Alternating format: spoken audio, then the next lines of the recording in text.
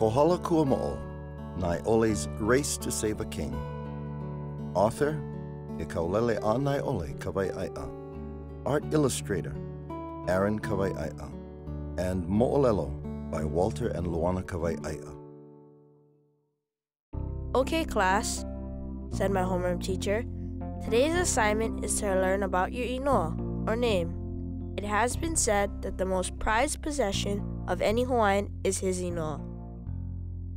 Kumu told us that a name is more treasured than a woven mat, a man's malo, or even a chief's ahu'ula, made of the finest feathers.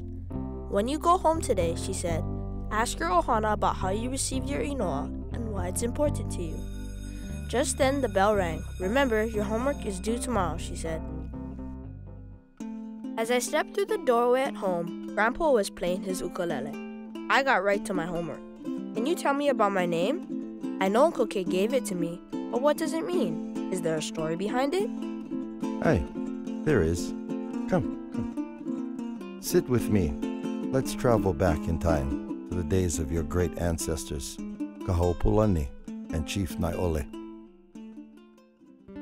Your name, Kekaulele a Nae'ole, means the flight of Nae'ole. Nae'ole was a great chief of Kohala on Hawaiʻi Island. His name Nae'ole means without shortness of breath, and he was known as a great runner. As I listened to this exciting story, I could feel myself being transported back to a historic time and place, the Kapa'akai Kokoiki Kohala, where Kamehameha the Great was born. It was a stormy night in the month of Ikuā during the reign of Alapa'inui. A chiefess of Hawaii, Kekuiapuiwa, gave birth to a baby boy. It was foretold by a kahuna that this keiki would become a warrior king and unite the Hawaiian Islands. Signs accompanied the ali's birth: crashing waves, peals of thunder, forked lightning, heavy winds, and torrential rains. A great star with a tail of white fire streaked across the heavens. The powerful Alapa'inui and other chiefs of Hawaiʻi Island heard of this prophecy and were not pleased. This child would prove their downfall. Death for the newborn be the only solution. But among other chiefs, another plan was made to save the newborn. Immediately after the birth, Nae'ole, the great chief of the Halawa district, would take the baby and flee into the hills. He would then deliver the babe safely to Kaho'opulani, his half-sister and first cousin, the chiefess Kekuiapuiwa. So, on that stormy night, Kamehameha was born.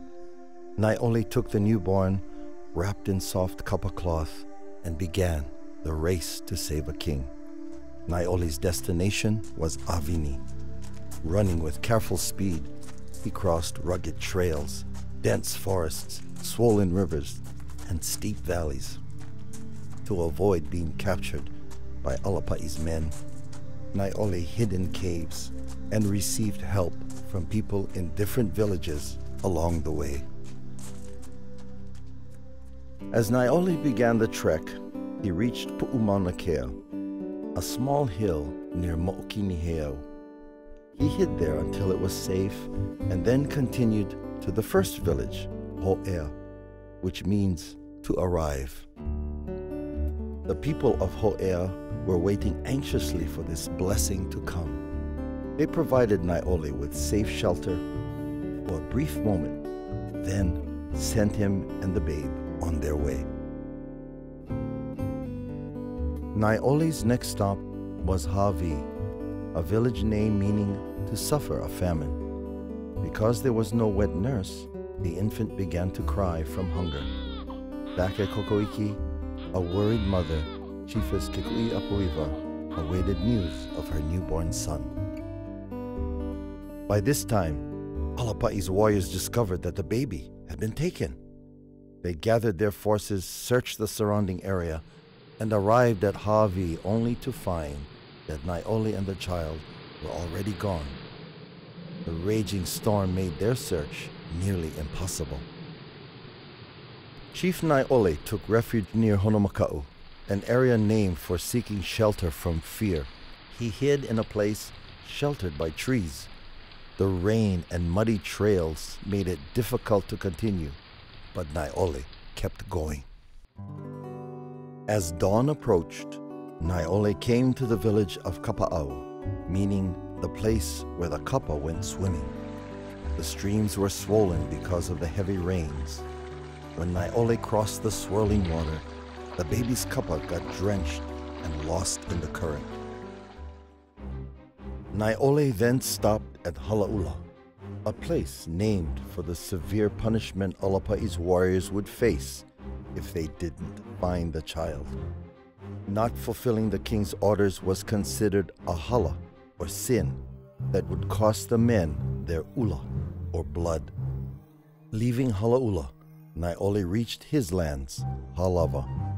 There he was safe to rest and catch his breath among his own people. The baby was doing well and had enough breath and strength in him to continue the journey, hence the name Halava, meaning enough breath. From there, Naeʻole ran to the village of Makapala, named after the warriors' futile attempts to find the newborn.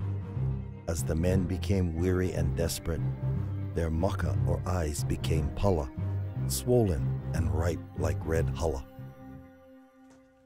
Naeʻole kept running until he reached Pololu Valley. Āwini was still in the distance.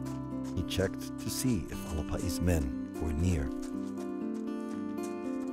The trek down into the valley was dangerous, but the tireless Naeʻole had vowed to complete this important mission, so he ran toward his final destination.